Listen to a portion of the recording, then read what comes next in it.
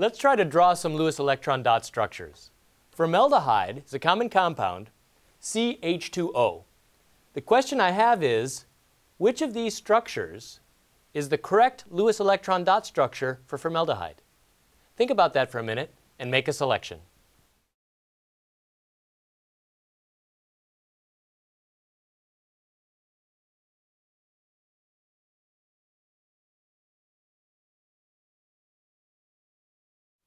Let's look at possible explanations for all the answers.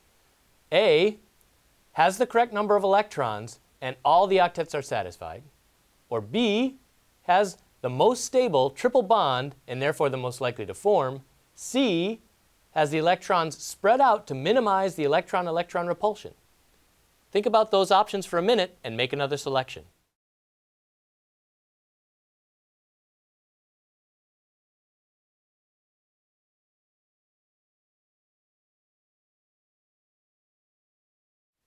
We're writing the Lewis electron dot structure for formaldehyde. Whenever you write Lewis electron dot structures, you first have to get the correct number of electrons.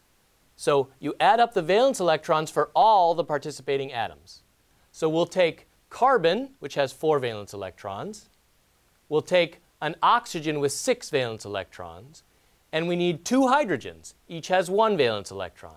So that's a total of 12 valence electrons. So our structures each must have 12 valence electrons to hold them together. You write a Lewis electron dot structure by taking your valence electrons and spreading them out to make bonds and hold the whole molecule together.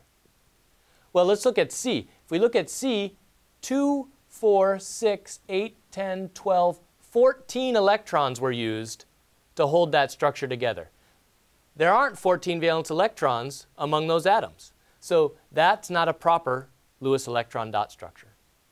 How about B? If you look at B, there's a subtle error here. This has 12 electrons, 2, 4, 6, 8, 10, 12. But carbon has too many. Carbon wants an octet, but it's sharing 2, 4, 6, 8, 10 electrons. So there's no octet on carbon here. Our first structure, A, has 2, 4, 6, 8, 10, 12 electrons, the right number, and carbon has 2, 4, 6, 8, an octet. Oxygen has 2, 4, 6, 8, an octet. And each hydrogen has 2 electrons around it, which satisfies hydrogen. So A is the proper Lewis electron dot structure for formaldehyde.